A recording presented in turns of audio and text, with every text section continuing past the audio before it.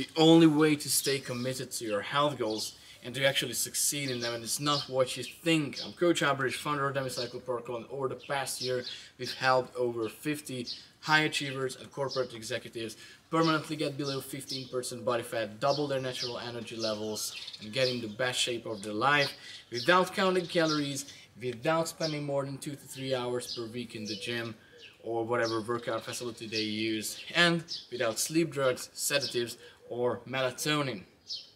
And the reason we were succeeding and we made this happen for each of our clients is that they could stay committed to their health goals and the protocol that they received to achieve that in the enjoyable and sustainable way. And here's the key.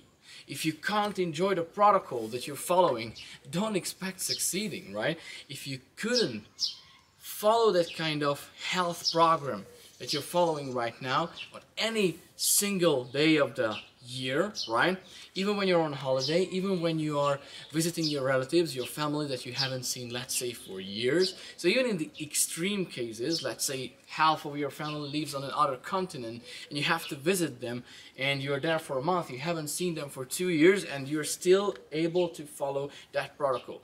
Now that type of health program is something that works in the long term, because no matter how crazy times you're living in, you will be able to actually stick to it, right?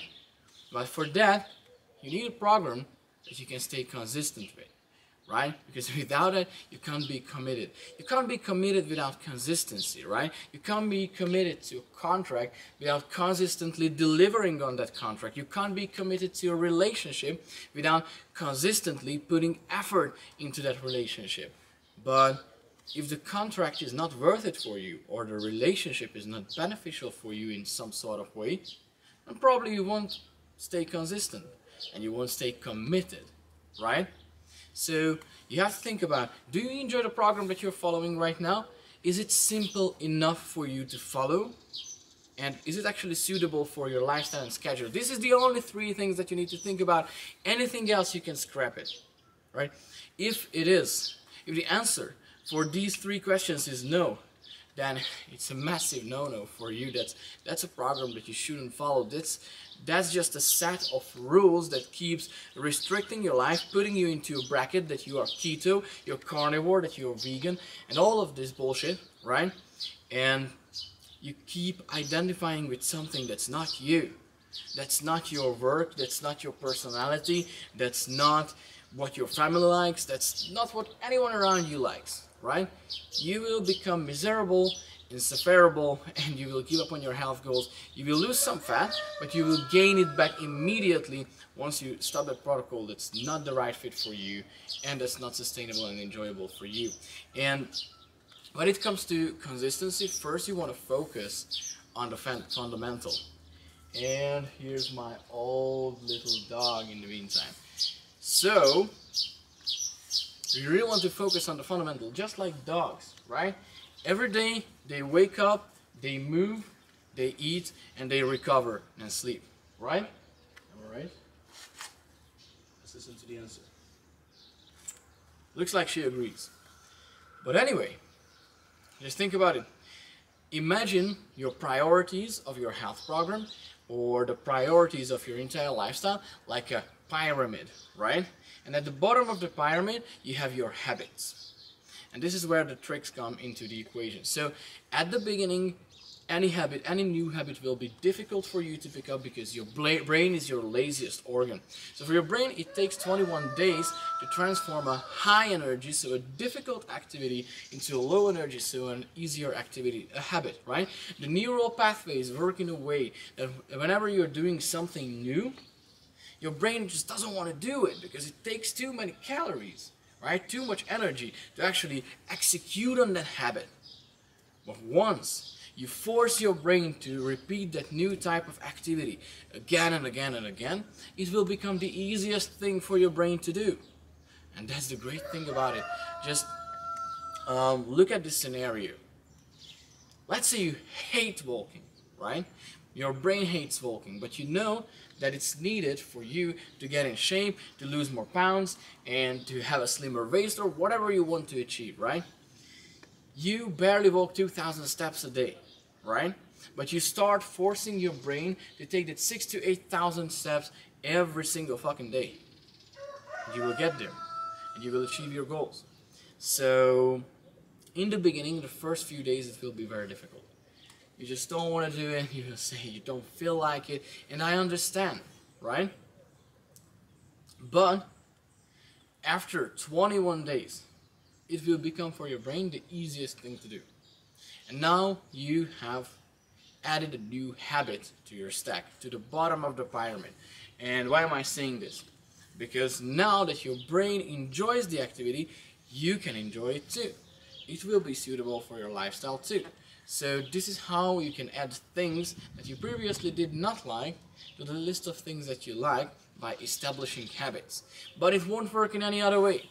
So if you start like a crash diet or like a 75 hard challenge, which has like a strict set of rules, you know, like dozens of rules at the same time, it's not gonna work. When it comes to habits, the difference is that you only add 1 to 3 at a time. You're not stacking more. First you get consistent with one thing, and then you get consistent with the rest.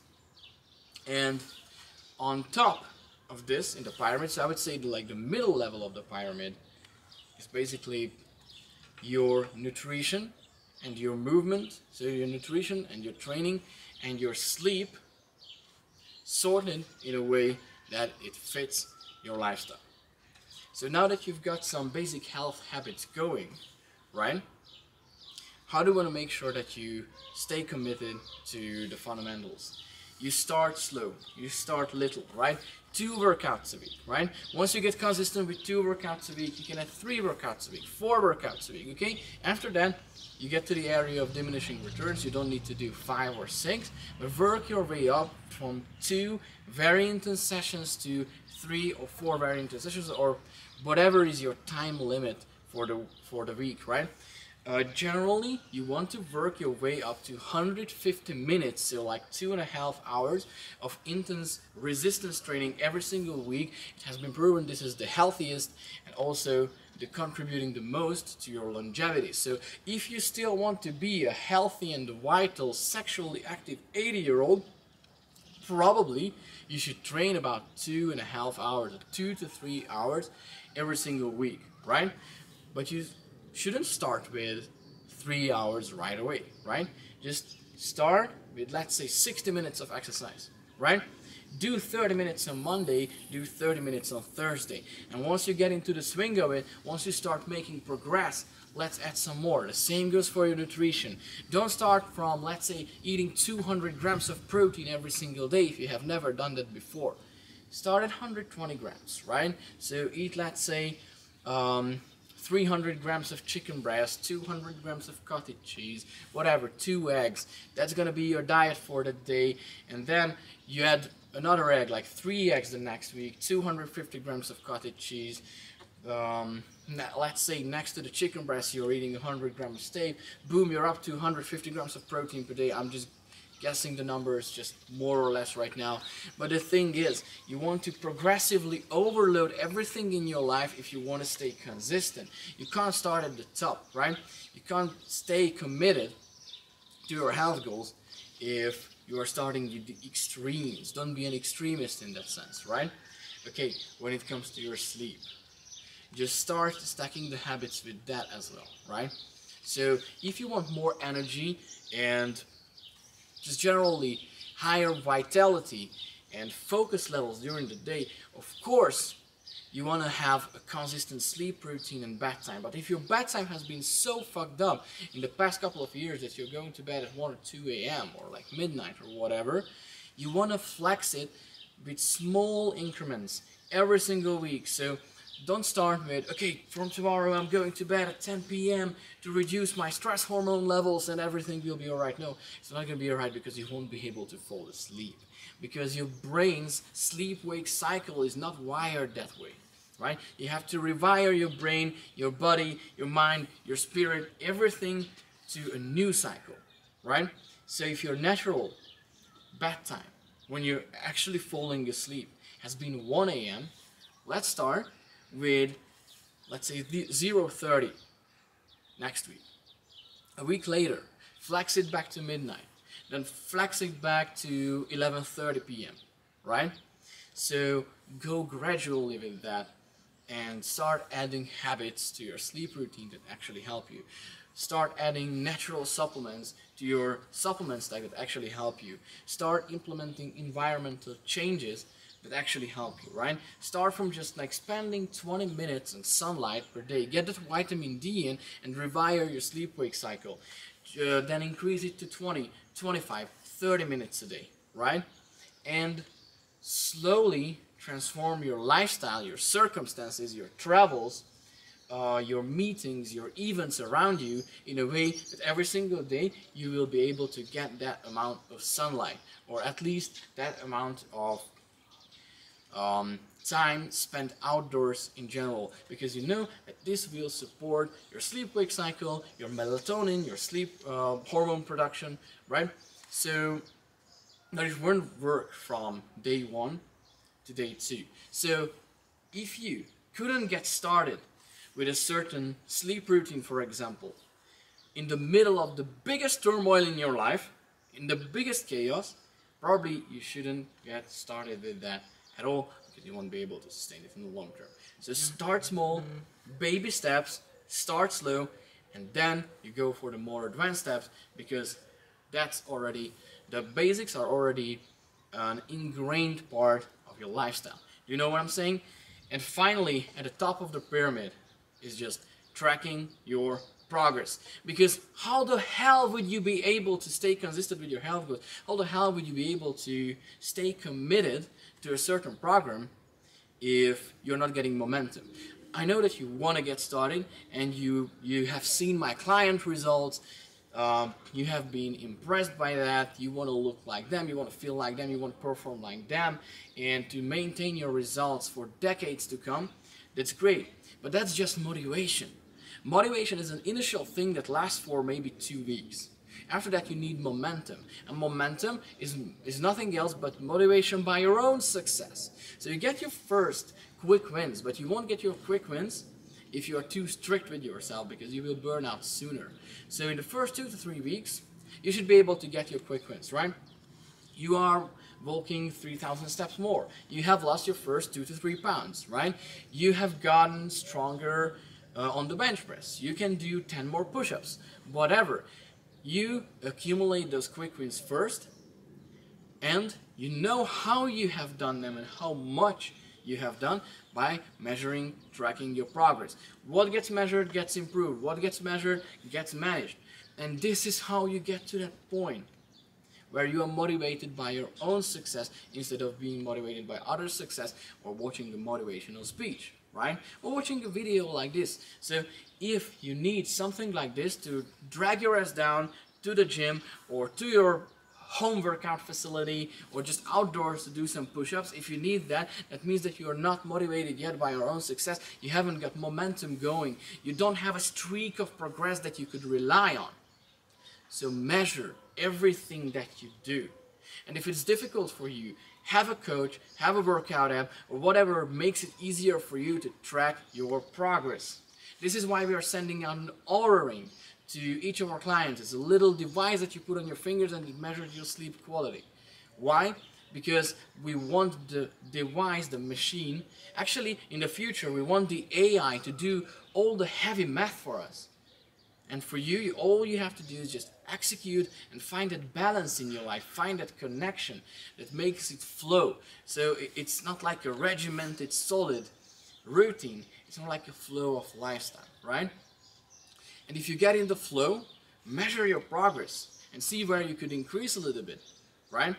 This is all it takes, because nutrition, workout, and sleep, everything gets way better when you know your numbers and you are aware of them.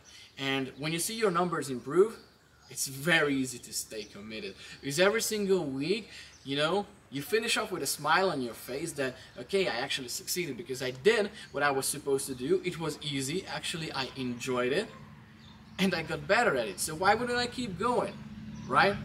So if you want to get into this positive feedback loop of success and you are not afraid of this transforming you completely, and you becoming unrecognizable, and if you're not skeptical about everything, you are not doubting yourself whether this would work for you or not, and you're not the type who procrastinates, and you feel like, okay, you could definitely use some personal guidance on how to actually get there, how to build a routine that's actually sustainable and enjoyable, and you need some help with sticking to it and getting to the best shape of your life, getting below 15% body fat and doubling your natural energy levels. If you need help with that and you happen to be a high achiever, a corporate executive over the age of 40 and 50, book a free call below and we will craft up a game plan for you and a roadmap for the next 6 months on how we will make that happen without counting calories, without training more than 2 to 3 hours per week, or without having to take melatonin, sleep drugs, or any kind of sedatives. So all naturally. But if you are the type of person who doesn't believe in himself, who doesn't believe that there is a way that works for them, and who would rather rely on quick fixes, external solutions, or generally if you're just a person who is not ready to invest in their health or stay committed to a set of habits, and you keep doubting yourself and coming up with excuses, well then don't book a free call with us. Let's not waste each other's time. You gotta strengthen your brain first. You gotta get your mind in shape first. So in case you're in this situation, I highly recommend you to watch my previous videos where I teach you exactly how to do that, and I help you with mindset a little bit. And once your mind is strong enough, then you can come back, and when you're ready to invest, book a free call with us. If you haven't really decided yet whether it's a hell yes or a hell no for you, then don't book a call, right? If you book a call, from next week we are working together, right? If not, if you're not ready for that, just don't book the call, okay? And if you generally find this video useful, right, and you have already started stacking those habits, or maybe you have already thought of changing your lifestyle and this was useful for you and you found it simple to copy paste some of these recommendations over here, then I'm really grateful for you. So please put that or push that like and subscribe button and share this with your friends, your family, your colleagues, your employees, your team members, or whoever is important to you and whoever you want to live a long, healthy and sustainable lifestyle without torturing themselves, without killing themselves in the gym, without becoming a boring gym bro, or without following crazy protocols like 90-day shred challenge, 75 hard, whatever, which leads to burnout and inconsistency later on. So if you're not a fan of yo-yo dieting and having your health look like this, if you would rather have it go like on an upwards trajectory, then definitely share this video, like this, and subscribe to my channel. And thanks for watching. See you in the next one.